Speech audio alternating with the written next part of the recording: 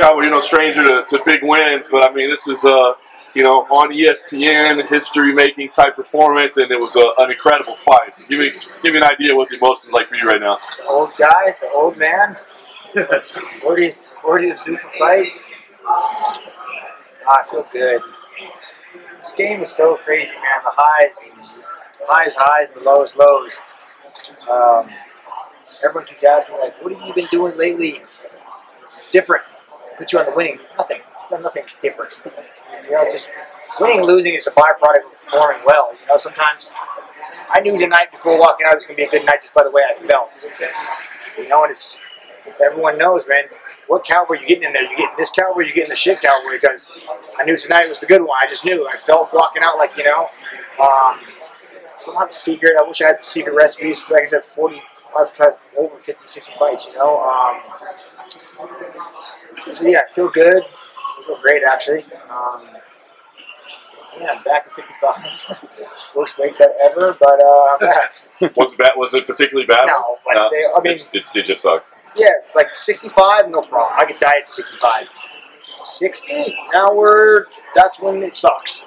Yeah, from 60 to 55, it's worst case scenario. Like, I just don't have anything left. I'm just a skinny little fuck, right? It was like, damn. But, yeah. Did you see Conor tweeting about you? I did. My team showed me that. So, that'd be cool. Hope the fight goes through. So I can't get my hopes up. He dictates everything, man. I just can say yes, I'll fight. Well, I can't say I'll fight anybody anymore because now I told my team that I'm going to take it easy. So I want a top 5 guy. Conor's 2, right? So I think he's top 5 to me. That would be fun. He's a pretty master of talking shit, so I'm sure he'll try and get under my skin. I was gonna say, I mean, you've always said, hey, the Nate Diaz fight was a big lesson for you, but I mean, this kid this week, I mean, the things he was saying, things he was doing, was it a test? You know, was it a test for you to try to make sure you didn't get emotional and not let him get to you? Oh no, I mean, like today I was happy and I did nothing he said, but at the press conference, cutting weight, irritable, dude. Listen here, you little fucker, you know, like, that's how it felt. Had he said something about my, like, wife or kid, I would have ripped his fucking heart out right there. Yeah, like, I'm not a guy to, it drives me so crazy how these guys are in the back, we're standing right next to each other, they don't say nothing. All of a sudden they get in front of the cameras, in front of you guys, they can just run, they just free speech. No. That's not me. I'll fucking track him down. Get the fuck out of here. Yeah. Now we're street fighting, motherfucker, and I ain't no breath. Sorry, that's probably your guys' new headline, but I appreciate it. so no, I don't allow that shit he's doing. But Conor's witty, smart, like he has funny, crafty shit, not stupid, you know. But fun. If you can get that done, I mean, is it like dates, times, locations? Are there things that possible? Yeah. I mean, yeah, I'd love March, April. You know, anytime then. March, May, the sun's out. Bring my boat and RV to Vegas. I'm sure I'll be in Vegas. Yep. Or Ireland. Let's go. Fuck yeah. Go ahead. There's a time where I think you and Conor had like a bit of a rivalry at that press conference. Remember, I think he still does. That's you guys beefing up a rivalry, not us. I was just telling him, watch you how you talk around in front of the public, man. It's just that's what I want to talk about. This young kid, like, I don't understand why they come in and like have some fucking respect. I'm gonna fight you the same. Happy, shaking your hand like Yancy Madero, man. What a great guy. That fight was so honorable, man. It was cool. He shook my hand. I was like a true professional sports, you know. It was cool. Like, I'm gonna go in there and still try to beat your ass. Like, that makes no difference, you know. And I wish these young kids coming into the game, they wouldn't monitor themselves like after Kobe and try and just why? Do something that people can follow you on Instagram and little kids walk up to you and be you for Halloween. Like, yeah. Cowboy, you know, you walk with your head high, and you speak well, you know, and you don't. This is a sporting event. Let's treat it as one. So, is that more important to you now that you have a young son? It's cool. Yeah, it is. To be honest with you, right? Totally. Because I used to be the guy flipping everybody off type shit, you know. But I still like that. Yeah, I still like that, right? So yeah, be good, kids. Is it hard to convince your wife to let you? You know, you got like this Partridge Family vibe now. The whole family's there. She loves it, man. It's cool. Yeah, she's almost a doctor, which is really cool, right? That's awesome. Crazy. Congratulations. Yeah, thank you. So she's doing clinicals right now, finishing up her last up. So hopefully, when I'm done, I sit back and let her go to work, and maybe I'll just come in and sit in the hospital and watch her work for a little while. You don't need it tonight, but maybe she could do your stitches She post-fight. does. Me and all the guys already. I don't know if I can say that, but she does. Don't tell the commissioner. So if for whatever, as you said, Conor calls the shots and his schedule, and he's still got to deal with Nevada in a couple weeks. So if that doesn't happen, what's the plan? I mean, is there the title means something to you now, right? So I mean, do you feel like there's another fight that would make sense if for some reason that doesn't work? I'll take top 8. I really want top 5. Like I want to fight one, win, go for the belt, right? That's only 2 fights away. So it's kind of why I want top 5. I don't want to go whatever I am now. I don't even know if I'm fucking ranked anymore in this world, but wherever I am, I don't want to go 10, 8, not, you know what I mean? I want to just go, let's go 5, let's go championship. Let's go get this fucking belt, man. I want to hit 50 fights in Zuffa. You know, that's what I've always said. I wanted 50. I want to go past that, but 50 is kind of what I want. And so I can see the end of this tunnel, guys. At the rate I fight, 3 or 4 more years, man, right? So realistically speaking, so let's go get this fucking belt. Since you're being more selective with your fights, do you think this is the last time you'll fight a guy like Alex Hernandez? Like a hungry upcoming guy? You know, unless he's up in the yes, I'd have to answer that with a weak fucking yes, yeah, because I want to go in the top 5, right? So these are only be proven studs. Yeah, I have to be. You know, once I get this belt, I start fighting for the belt. I'll fight anybody. Then I'll open the gates back up. Let's go. Come on, let's fight every weekend, boys. You always have that attitude throughout your whole career. Like, I'll fight anybody anywhere. At what point did you say, like, okay, I need to be a little bit more selective? Oh, because I put myself in such jeopardy. Like, I'll go and fight, get into the top 5, and then these guys are they like to just sit there and like wait. I want to keep moving. So I'm like, all right, fine, I'll fucking fight that guy. He's not ranked. I don't care. And then he's a little hungry. Anything can happen in this game. Comes and beats me, and then I lose my spot. You mentioned you have a lot of fights. Do you wish you sort of maybe would have thought of that like earlier in your career? Or? Nah, I wouldn't change anything. I was fighting for so many different reasons back then. Now it's everything. This kid said he had a good point. He said, it took you 40 fights to realize that you want to fight for a title, and I was like, you got me there. That's why I just sat there and even there like, that was a good one. You got me there. I'll give it to you. It took me 40 fights to realize this is what I want, and because I was fighting for so many different things back then, like, I just love it. Like, tonight, I walked out a little bit in front of the camera, and there's nowhere out around it then, and it's unbelievable. The feeling that you get, people cheering your name is so cool, man. And I don't do this till I can't anymore, literally, and it's fun. So yeah, I got to be a little more selective now. Bother you to walk out first tonight?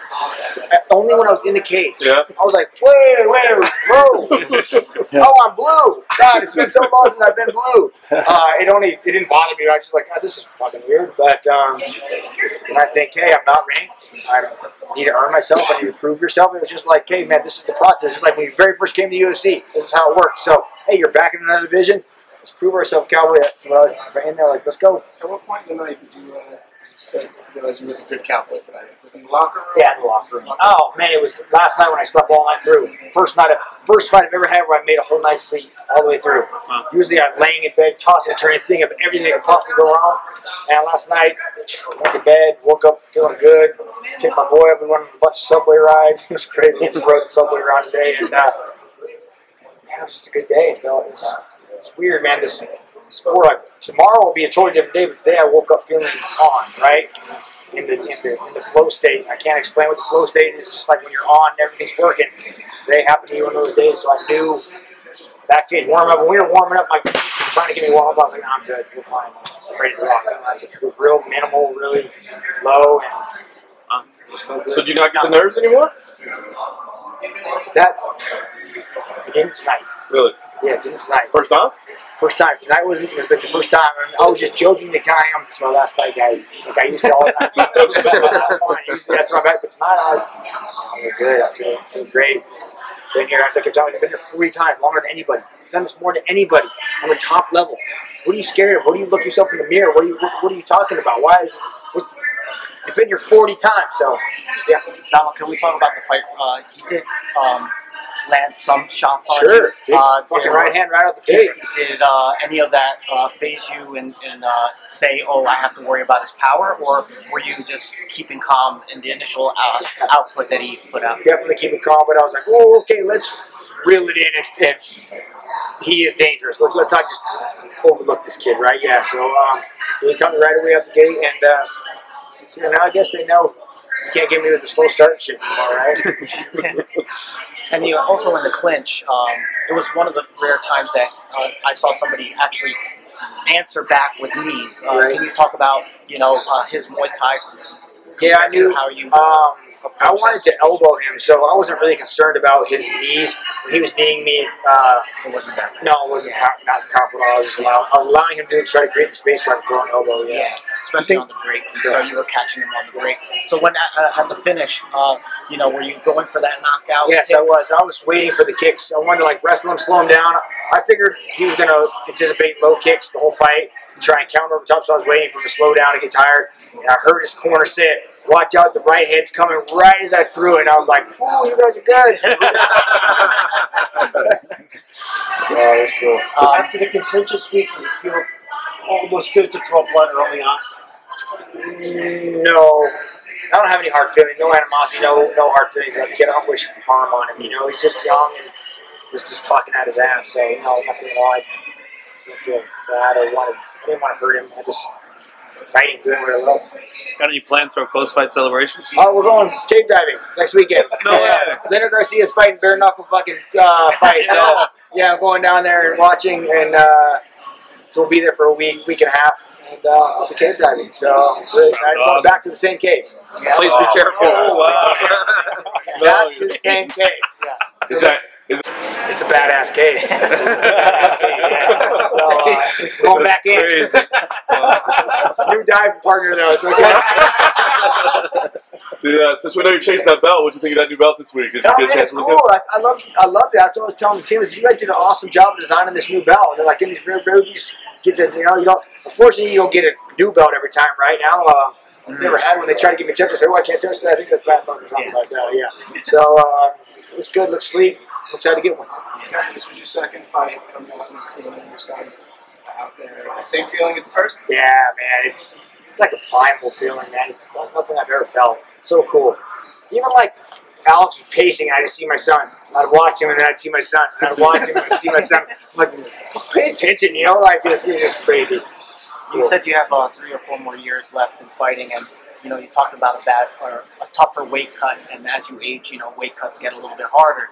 Do you see yourself staying at 155? Oh yeah, I do. These guys at 70 are so big, man. They're doing exactly what I'm doing at 55, coming down man, there's Darren Till. Fuck, I didn't know who he was, right? He was like, let me show you exactly who the fuck I am, cowboy. Yeah, big boy. And they hit hard, they're bigger. So I feel good, but I've hired a private chef that lives at the ranch now.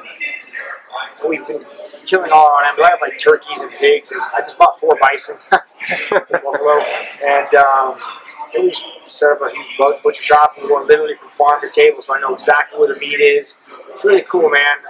So not just camp, he's with you full time? Full time now, yeah, right. So it's really cool.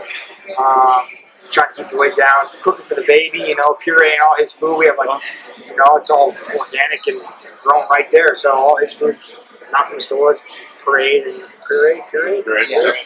So it's cool. Do you have any thoughts about Hernandez's upside? Young guys, they make mistakes, they grow. You were in there with them. Maybe you're past it at this point, but I was wondering, what do you think, where he'll go? Oh yeah, what was his rank? He was in the top 10, 11, something. He's a stud. He's going to come back. He's going to be great. I was thinking, man, I was you once. I was you. Yeah, he's not going to go anywhere, man. It's not like he's just going to be fuck this, I'm out of here. No, he's going to go work on a couple of things, and I bet he's in the top rankings for the rest of his career, man. He's a good little stud, man. Good kid. This is his 3rd fight. Right? 3rd fight, I'm a hell of a fight to fight in the 3rd fight, I think. He didn't think so, but I think so. I think he thinks so now. I think he thinks so now. Yeah, you know yourself before, but how hard is it to sit here and not be anytime, anybody, anywhere, and how does it hold that back? being where the newfound goal that I want, where I can get this belt, I can't be that guy anymore. I can't. I want to go after top 5. So if next week they say, hey man, somebody got hurt, Cowboy, you want to feel it? I'm going to have to go like, oh, what's his ranking? No. Sorry, I can't. So that's going to be the issue, man. And I sat down with my team and we talked about it and we're going to do it. We had Ally and Quinta here earlier campaigning for the Conor fight as well, but saying he would be willing to fight Tony Ferguson. If Conor takes more time with the suspension or anything, would you be interested in fighting Al? Oh, sure. Maybe. It doesn't matter. Top 8, hopefully top 5. Whoever those guys are, I don't even know. That's what's even more fucked about this. I couldn't even tell you who's in there. But those are who I want. Right? So top 8, top 5 for sure. That's what Cowboy wants. One last thing. If you add up all the fights from UFC, WC Pride, and Strikeforce, you have more wins than any other fighter ever. Ever. You beat Bengal Phillips at 28. Wow. Joe, you hear that? You add up every fight, we have the most fights out of any fighter ever. No. Most wins. They all sound the same. You have more wins in UFC, WC Pride, Strikeforce, that Zupa continuum, than any other fighter. Bengal Silva had 27, you have 28. That makes you number 1 all time. Thank you. All right, thank you guys. Thank you, Cowboy. Like 35.